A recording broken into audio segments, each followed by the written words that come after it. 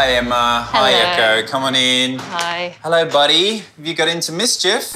At St Margaret's, worried owners Emma and Echo have rushed down to the practice with their 11-year-old cat, Spuddy. So, I hear this guy's gagging and retching. Is that right? Yeah, he hasn't eaten for the last 24 hours, but he can't even drink milk at the moment or, water. All right, in a bit of distress. I mean, I don't know how relevant this is, but he did eat a very large mouse last week. Spuddy's the sort of cat that does tend to be sick quite often because of all the weird things he eats. I mean, usually he just coughs something up and then that's the end of it. But this time it just kept going on, so we rushed him down. So if I get you to hold both of his front legs with your two hands. Okay. All right, mate. He's got the sharpest claws. So unfortunately, I can't see as far back as I would like to because the tongue, he jams it up into the top of his mouth. So what I think we're going to need to do is knock out your boy and have a good look down his throat. Sure. Okay. Because my feeling is that we're going to find something that shouldn't be there. Yeah. I think what concerns me with this case is that Spuddy Boy normally eats for England, but he has just stopped eating, he's stopped drinking, and now he's gagging. So he's clearly having some issues with his ability not only to eat, but also breathe, and that's a major concern. All right, will you say goodbye to your boy? Bye, Spud. He's very important in our lives. Yeah, we're very fond of him. We're very fond of him. Hey. Yeah, he's got some very sharp nails, so watch yourself. Oh, lovely. Look at them, talons. Head nurse Emma is helping Scott find out what might be stuck in Spuddy's throat. What do you reckon it is? It could be anything from a grass blade to, material, string, all that sort of stuff. All right. All right, buddy. Yeah, okay, good boy. Oh, it's a bit scary, isn't it? We're all right, buddy. These things with cats, with any animal, are what we consider emergency procedures. The fact that he can't really swallow, he can't eat, he can't drink, we class that as an emergency. So hopefully Scott will be able to find something relatively easy and get him into recovery. So at least now with him asleep, I can see down the back of the throat, I can see his larynx, it's all fine. All right, buddy. Ooh, what's that? Oh, I've got it, whatever it is. Ooh, what the hell is that? It's absolutely massive. My goodness. Look, it's still coming. Oh my goodness, look at that. Oh, mate. Buddy. It's amazing to see a 3 or 4 inch long bit of grass. Absolutely unbelievable. And you can just imagine how infuriating that must be to be stuck in your throat. Awful. It's massive.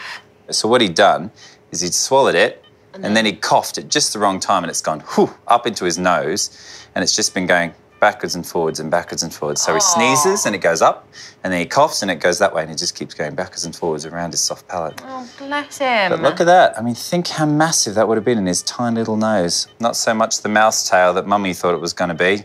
That is a ripper. This type of procedure, when they have this sort of foreign body, is actually really rewarding because the cat is significantly unwell.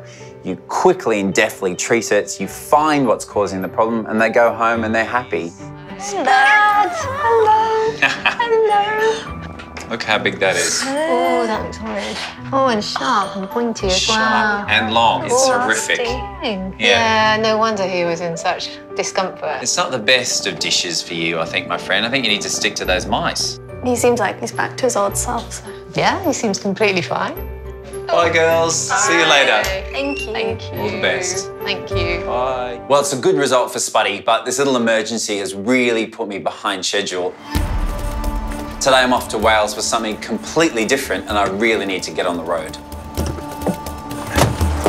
Scott's taking a break from his 3 practices and heading to the country for a working holiday. After making London his home for the past 18 years, the Australian vet is exploring another possible move. The idea first came up when a client of mine mentioned that they had a relative that runs a big rural practice in the beautiful green rolling hills of Wales. Now, I have always had a bit of a daydream that one day I'd pack up the family and head to a completely different environment, somewhere with clean air and wide open spaces, and become a country vet. So Scott's putting the dream to the test. working at a local practice in the historic town of St Clair's for the next few days. I'll be the first to admit that I'm going to be completely out of my comfort zone, and I'm pretty nervous. It's been a very long time, pretty much since my university days, since I've seen the business end of a cow or a horse. So it'll be very interesting to see if I can convince the locals that this city slicker's got what it takes. Up to you. Thank you. Hello there, ladies. How you doing? Good, how are you? Good. I was actually trying to work out how to say hello in Welsh. How do you say it? Hello. Oh, so you just say it with a Welsh accent? Yeah, Keeping it simple. Yeah, well, you definitely need to do that for me.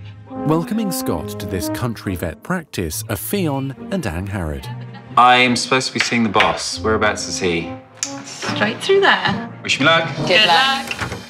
Hi there, David. Hi, you must be Scott. Yes, I am. How you doing? Oh, so pleased to meet you. And welcome, you. Yeah, welcome to beautiful Wales. Thank you very much. Today, I'll be Scott honest. is reporting to one of have the we got? practice's What have we head got? vets, Yeah, we've got David a busy day Stark. today. So we've got a busy day on farm, so I need to get you some proper gear. Not my usual kit, I'll be honest, but look, I'm happy to get stuck in with the farm work. Right, let's get you kitted up and then we'll crack on. Sounds good. Good. Forget any notion of lazing around watching the grass grow in sleepy old Wales. We're into it straight away. First up, David has an interesting challenge for Scott at a local farm. Good girl. Up you go. This should be 61 days. This bee farm is run by 4 very independent Welsh women. There are 3 generations here, my grandmother and then my mother and aunt and I. Everybody has an opinion, but as long as we get there in the end, that's the important bit. Hello there, ladies. I'm Virginia. Hi, Virginia. Hi, Olga. An Olga, unsuspecting hello. Scott is about to find out Hi, what the Stephanie. Roberts ladies have Isabel. in store. I'm feeling a little bit of intimidation with you 4 already. Do you normally feel like that when you come here, David? Oh, I've got used to it over the years. You got used to the girls. I'm acclimatised. Right. So what have you got me here for today? We've got a pedigree bull, so we need you now to have a look at him to make sure that he's fit for breeding. All right, well, shall we unleash the beast? Let's go. If he's used to smaller animals, seeing a bull is going to be totally different. I'm very worried about seeing this bull. I'm sure he's an absolute giant. Bulls can be a bit aggressive, they can be dangerous, so I think we've got to be careful in this situation. Oh, great. It's tiny. There's the bull, there he is. I was expecting something this high. You'll grow into a big bull eventually. Let's go down, let's have a look at him, Scott. Hello, boys. Luckily, Scott's first patient is a young bull called Merlin, with his mate Colin keeping an eye on the visitor from the city. If you look carefully, you'll see he's got a tremendous hindquarters. He's really well built. And so that's why they feel he has potential as a bull. So what you're saying is that he's got a bigger bum than the other one. And from a beef cattle perspective, he's going to pass it on to any offspring that he has, which is also That's right, very yes, positive. and produce very good beef calves as well. But looks aren't everything when it comes to breeding. Dave and I commenced the examination of this bull from head to toe to make sure he's up to scratch and he's going to be a good dad to all of the Roberts family's new calves. He's got a lovely temperament. Yeah, I can tell. Yeah, he's Good boy. He's just very strong. He's a very strong animal. But otherwise, he's lovely and quiet. You can handle him quite nicely. We'll just check his teeth, see what his teeth look like in his mouth. Yeah. Good alignment of the teeth with the upper jaw. Would you like to have a turn and examine him? Have a look at him? Yeah, sure. This bull is maybe not as big as I expected, but it's certainly bigger than all the patients that I treat in Richmond. Good boy. Are they like dogs and cats? Do they respond to being talked to? Yes. Yeah, definitely. Yes, they do. Definitely. Oh, well, They there you know. go. They know your voice. Oh, hello. You probably haven't heard my accent before around these parts, I wouldn't have thought. Hey. G'day, mate. How's it going? Hey? Hey, you're a handsome fellow. Nice, incredible. Incredible to look at these beautiful brown eyes close up. Very nice. Right, let's check his height. Yeah. Good boy. Good boy. My initial impression is that it's running faster than I thought it was going to be. But just same with dogs and cats. The younger they are, the faster the heartbeat. Yeah. His eyes seem good, his heart seems good, Everything else is looking very, very good. But at some point, I know I'm going to have to go to the business end. All right, Merlin, I promise to be gentle. If the bull hasn't got good testicles, then he won't be able to work as a breeding bull. Getting nice and close to him. Jeez. Okay, grab both testicles. Get a nice firm grip there, Scott. Well, Scott's definitely got his hands full, but he's got great technique. Feeling good? They're very firm. They're very impressive. I feel myself blushing. It's a nightmare. Merlin the bull likes his scratches and he likes to be with people. Obviously, they're bonding. Good, just check them for symmetry and size. Check for any lumps and bumps. And they're of a good size for his age. Everything feels great. They do feel great. Ladies, I think that your bull, hopefully, he's got the equipment suitable. He's ready to go. I think the Roberts family are going to be very happy to know that their bull's up to the job. I'm just not quite sure that I am. Okay, big guy. There you go. Job done, but there's still plenty more to come. It's fun stuff.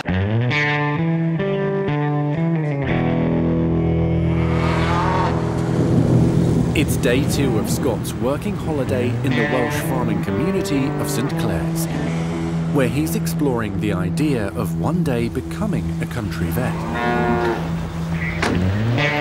Right. Ready to crack on? Yeah, absolutely. Today, he's up early, helping out head farm vet David at a local dairy farm. David obviously is the lead vet here. He's the man that knows what he's doing, and I'm the humble pupil. Yeah, I've got one for you as well, Scott. We'll get the scanner out for you now on the front there. Scott and David are using mobile ultrasound equipment to check which dairy cows are pregnant. It's a very interesting kit. It looks straight out of Star Trek kit. It's basically just an ultrasound. The same thing that we would use in our clinics back in Richmond, but this is designed for internal use. And I'm not very much looking forward to where I'm going to have to put it. Have you got an image? Oh, wow, yeah. Cool. Yeah, good. so that's the ultrasound scan image I can see right in front of me. That's right, yes. Okay, right. let's go. I'm actually feeling surprisingly nervous, way more nervous than I ever expected that I would. I'm an experienced vet, but not experienced when it comes to large animals. So I feel like I'm almost going back to school. Morning, girls. How you doing? I just hope I'm up to the challenge. All right, so here's the first lot of patience for the day. In you go, good girl. Waiting patiently in line are 40 cows ready for testing. Hello, ladies. I promise to be gentle. It's really important that every cow on the farm gets pregnant every year. If they produce a calf, then afterwards they can produce milk. It's just like when you're a mum, you only produce breast milk once you've had a baby, and the same applies in cows. I'm just going to scan the first few cows. Yep. And if you just watch to see what I'm doing, and then later on you can have a turn, have a go, right? All right. So we're going to use the scanner to see if they're in calf.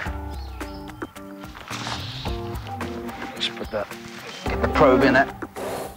Most of the time, these girls have a lovely time eating grass in the beautiful Welsh fields. And the farmers, of course, keep very close tabs on them. But every now and again, they do have to get them in and do medical procedures on them. It has to be done, but hopefully we'll be as gentle and as kind as possible.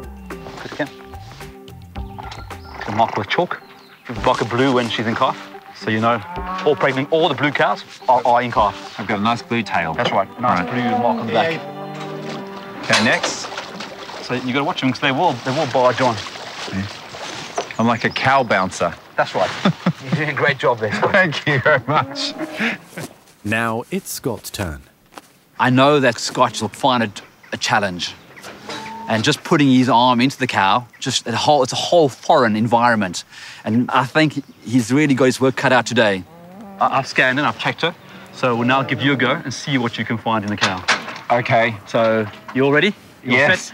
Is the scanner turned on? It's definitely on, so at least the equipment's right. I can't blame the equipment. Okay, good. Let's see how you go.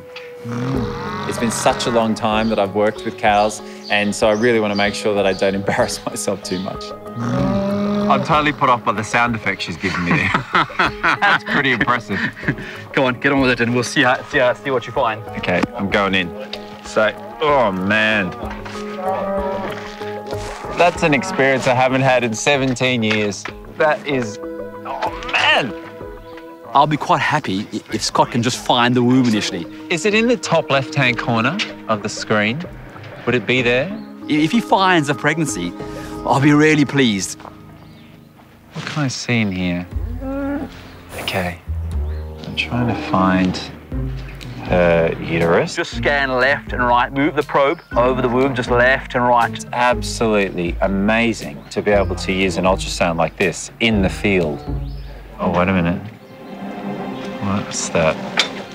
I can tell from Scott's expression how he's getting on. And initially I can see he's really concentrating, he's focusing on what he's doing. And then eventually you can see his eyes light up. Oh, wait a minute. There we go. And you think, wow, that's the eureka moment. He's seen something wonderful, great, fantastic. Okay, teacher, please tell me, I'm pretty sure this girl's in calf. Yes, she is in calf. Well done, Scott. Oh, thank God. She's in calf, she can go. And then, of course, you have to move on to the next cow, and the next, and the next, and you have to do it all over again. But so far, he's doing great. We'll make a farm vet of you yet, Scott. Welcome to Wales. Oh, mate. This is an incredible experience. It's so out of my comfort zone, but also really exciting and interesting and different. I've just got poo on my lens. I've had a poo accident. That's nasty. And now I'm covered in poo. How can I wipe that off? David, I just need a nurse. Do you bring nurses? No, there's no nurse. No nurse. You are the nurse. You're the vet and the nurse. Excuse me.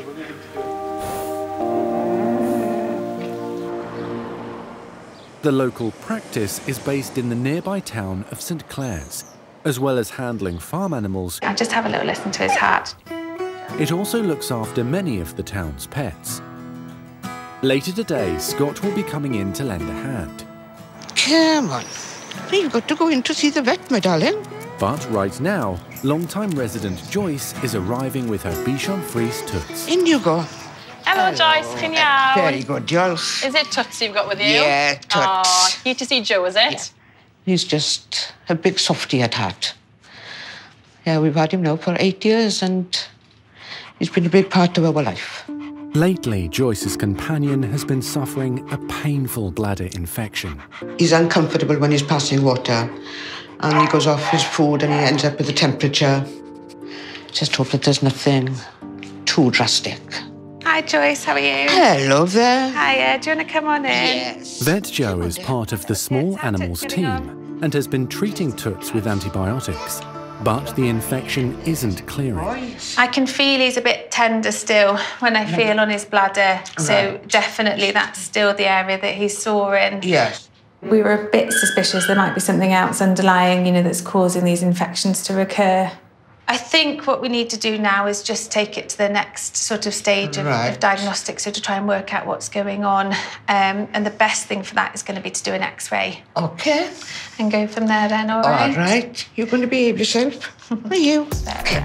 See you later, baby. Brilliant. Good boy. There's a good boy.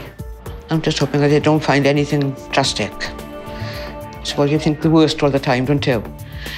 So we've just got to wait and hope for the best. And that's what I'm doing at the moment. Good boy. Hi, Lauren. This is little Toots. Hi, handsome. Vet nurse Lauren will be assisting Joe with the X-ray of Toots's bladder. One of the concerns would be bladder stones, so crystals or little stones that form in the bladder itself. It could be a bladder tumour. Obviously, that would be sort of worst case scenario. But really, we need to rule out the stones as a priority. Oh, my goodness. Oh, wow. I think we can see what the problem is. Before heading back to the practice's headquarters, Scott is on another assignment, this time with local equine vets Philip and Kim. Philip mentions about the fact that there's a foal hernia. Now, I haven't done horse surgery since university, so I'm incredibly nervous. I hope I can help, and I hope that Philip has faith in me.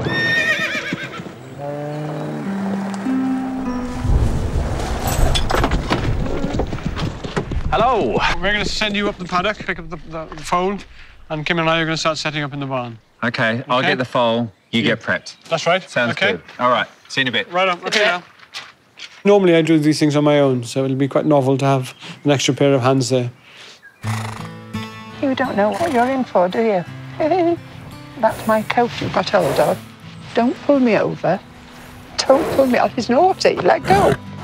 Waiting for Scott is horse breeder Di, with her mare Misty and her cheeky foal Freddie.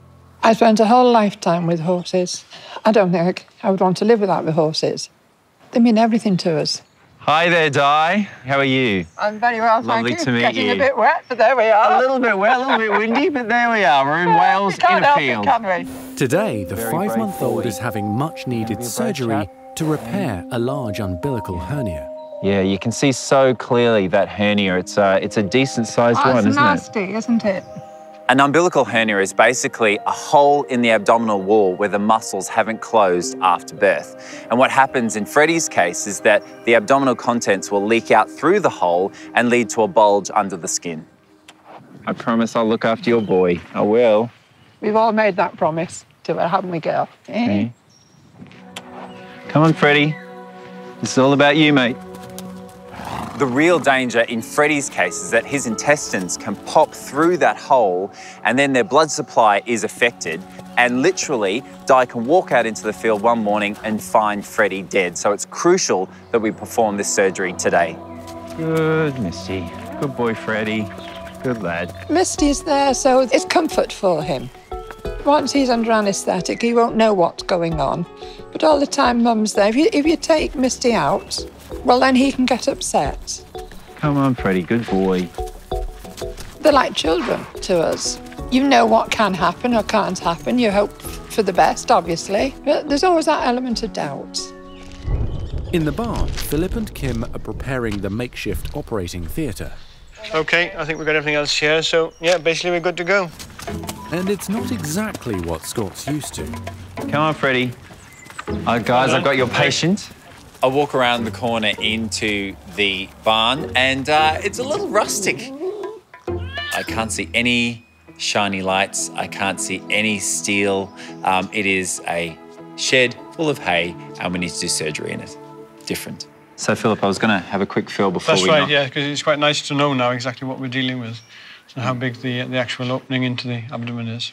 So I can get 2 fingers into the hole. OK. Definitely bigger than the hernias that we feel on little dogs and cats back in yes, I'm sure. Yeah, that's right. Scott can extrapolate what we're doing back to his own animals in his own surgery in London, and the actual techniques are the same. It's just the scale that changes. Wow. It's like a javelin. Bigger than what you're used to. Scott's first task is to place the large IV catheter into Freddie's neck in preparation for the anaesthetic. Just hope I get it in the right place. Good boy. But finding a vein on a flighty foal is never easy. No. Trying to place an IV catheter into a horse, a massive different world. Where's your blood vessel gone, mate? Okay. We did our absolute best to get it in as calmly and as safely as possible, but this is a young horse, and horses can sometimes react erratically, and vets can get injured. I think we can see what the problem is. So that's his bladder there then. Yeah.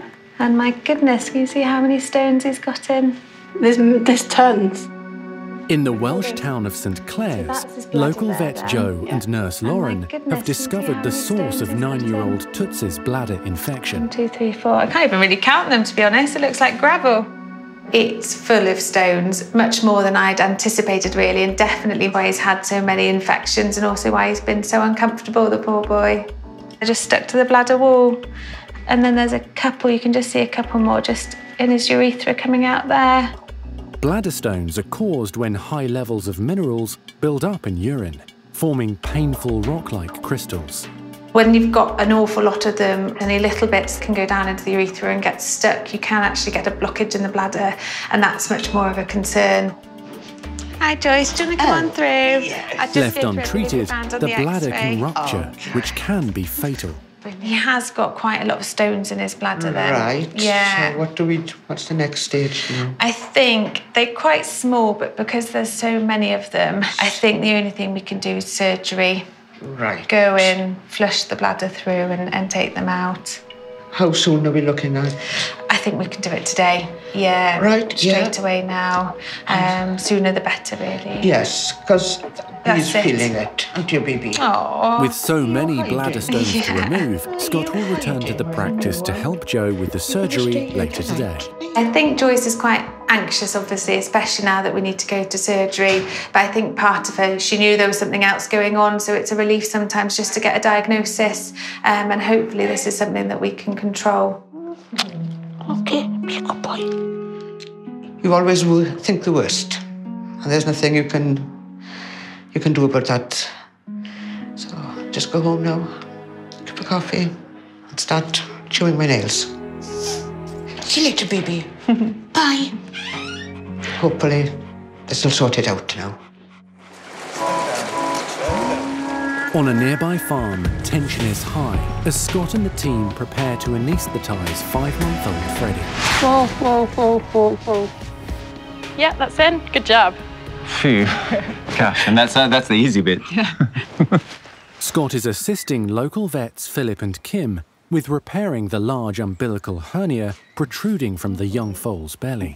So it's really important that we're in a safe place. They're so heavy, and if they go down in the wrong way, they can catch you out, and you just need to have your wits about you, really. Okay. Good lad. Come to you, Scott. Yeah. Oh, that's a good ball. Oh, what a good ball. You're right there, mate. Stuck in the straw. Right. Once the laughs are over, once Philip's managed to regain his footing, we have to crack on with the surgery. So next stage now, we will roll him onto his back. Roll him up. Okay. Just crack on and get ourselves scrubbed up and ready to go. I've done countless umbilical hernia repairs in dogs and cats. That's bread and butter for me, but this is on a bigger scale completely, with an animal that can kick me in the head, and then I'm being watched by Philip. Quite intimidated right now. You'll be fine. You will. Keeping vigil nearby is Freddie's owner Di and his mum Misty. Nervous now, very nervous. I'll be glad when it's all over. He's up and with his mum. That's lovely. Okay, good man. I think Scott is doing very well. Although he hasn't handled horses or large animals since he left college, he's got his good surgical skills. That's it, it's gone. Nice, neat tummy, all tight for show jumping. That's right. With the operation complete, everyone is now anxiously waiting for Freddie to wake up. Okay, Scott, take the leg. Yep. Good boy, Freddie. Good lad. This can be a really dangerous time for horses because they can react erratically. They're very strong, and so he can go from being an animal that's just been fixed to an animal that's very easily broken. Come on. Mummy's just over there. Good boy. It's almost over now, so hopefully he'll get up and be a bit wobbly, but then Mum can look after him. Everything will be all right. That's fingers crossed.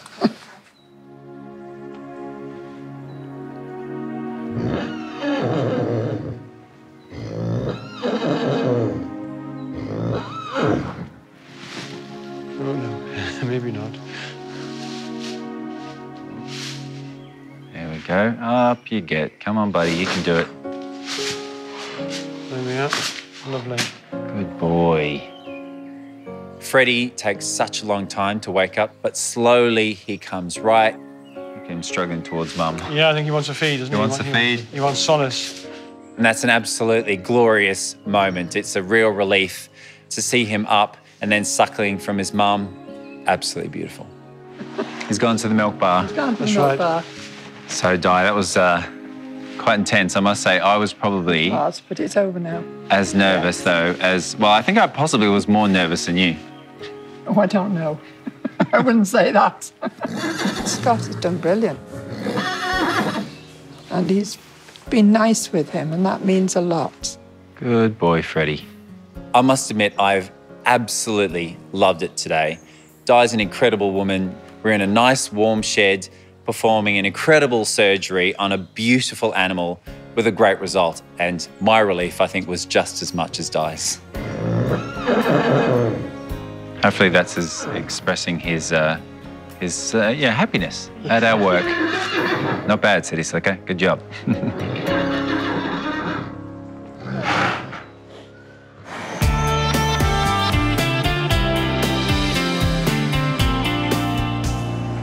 With his first horse surgery behind him, Scott has arrived back at the practice to help out with little Toots' surgery. Hey, Joe. Hiya. What's happening? This is Toots I chatted to you about. So we've just done the x-ray. Bladder's full of stones. Ooh, Yeah, no. poor little man. So just like 1 or 2 stones? No, literally looks like sort of 30 in there, I think. So the more help, the better to get them all out, I think. No worries. Okay, well, I'll go and defarm and I'll be back in a sec. See you in a bit. Lovely. We removed all of the larger stones. I think it's the biggest haul I've had from a bladder so far. All right, let's close this boy up. Lovely job. It's going to be a bit of a recovery because there's obviously so much swelling and inflammation on the bladder wall. It's going to take a little while for that to settle down, but he should make a full recovery. Thank you very much for your help. Oh, more than happy to do so. Being involved in this surgery, you might think, oh, wow, it's opening up a bladder of a dog and pulling out stones. Well, for me, it was a relief. It was great to be in 4 walls and a roof, not covered in rain, not covered in poo, and doing something that I know how to do really well. What do you think they've got for me next? 5:15, it could be anything. So I'm sure they'll have something in store. As long as you've got your wellies on, I'm sure it'll be covered.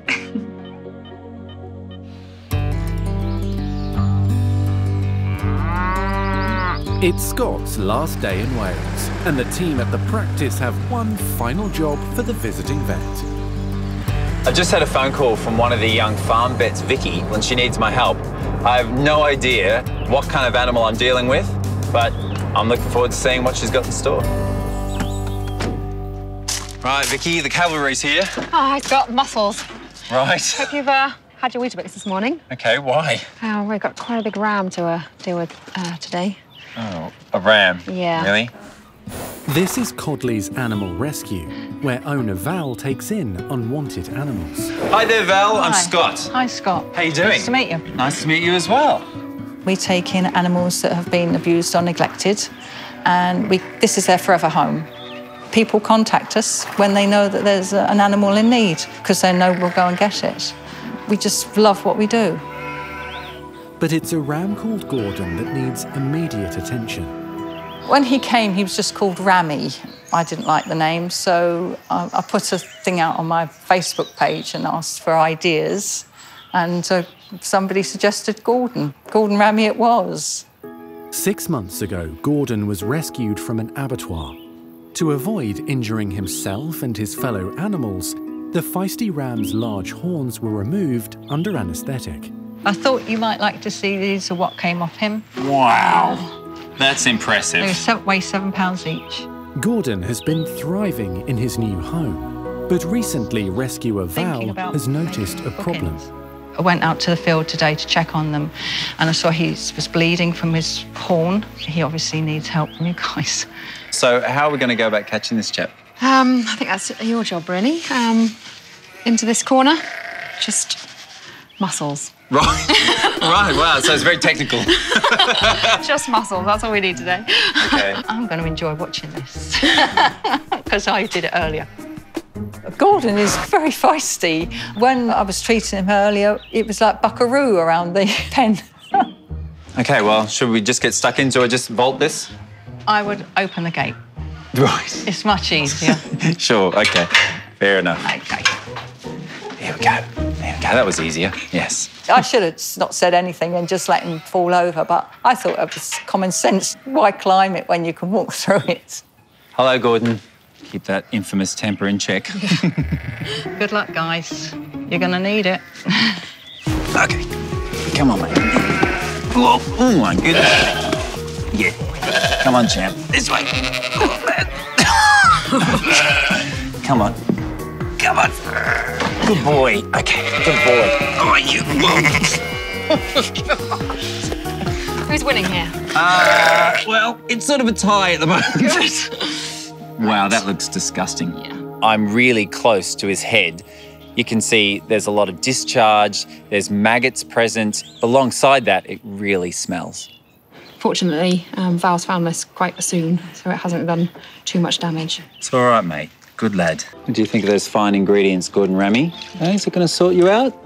I reckon. Here we go. All right, be brave, mate. And we want to try and dry up all the infection that's there. I get that growth to shrink back and then try and seal off those holes so nothing can go back down into there. It's all right, mate. Good boy, brave boy. Scott really does have a great affinity with animals, and I've never seen that with Gordon, especially with somebody he hasn't met before. This is just some antibiotic spray to help with any infection. Looks great. Yeah, come on. Good Should boy. make him feel a lot better. I was a bit dubious when I rang Scott as to whether his muscle factor would be advantageous for me. Hopefully in about an hour or two, mate, you're going to feel much better. But I think his allure to the animals was probably more than the muscles, to be honest. And I think his sweet whisperings in Gordon's ear helped. Hopefully those drugs will start kicking in, you'll feel better. Back to your feisty self, eh? Val will have to keep a close eye on Gordon's wounds. Good boy, Gordo. Good lad. And they should heal in a couple of weeks. Oh, he was the perfect gentleman in the end, wasn't he? Just like Gordon Ramsay, obsessed with food. And Scott's not the only one who's up early this morning. Joyce is on her way to the practice after a long night missing her beloved dog. I'm back to pick Toots up after his operation yesterday. So, big smile on the face today. And it seems little Toots is just as excited. Feeling better? Oh, good boy. Should we go and see your mum? Hey, who's this then? Ah, who's this? Oh, Beep. Pleased to see you, I think. Oh, little man. Oh, good boy. You don't know how happy I am. No, it's a really good feeling. Can't stop smiling now that I've got him back. You heavy little monkey. I know, I think he's put on weight. He's done so well. He's really bright this morning. He's really happy. Doesn't seem uncomfortable at all. So, You're not going to talk to me, are you? No. It's all over and done with. Just want to get him home now and cuddles on the sofa tonight, and that's it. Come on, there's a good boy. Going home now, aren't you? Yes, you are. Come on, dear sweetheart. Come on. And it's also time for Scott to hand in his wellies and head home. His time in rural Wales has been an eye-opening experience for a city vet dreaming of a life in the country one day. He's got a lovely temperament. Yeah, I can tell. I've absolutely loved every minute of my time here in rural Wales. That's an experience I haven't had in 17 years. We'll make a farm vet of you yet, Scott. The farm vets and nurses have just been so inspiring to work with. The animals, impressive and beautiful. I think I possibly was more nervous than you. Oh, I don't know. I wouldn't say that. Hello. But I think it's been the wonderfully warm and resilient Welsh people and the fantastically beautiful landscapes that have captured my heart and made me think that I could make a go of it as a farm animal vet. But for now, I've got to get back to my family, back to the practices in Richmond, but I know I'll definitely be back.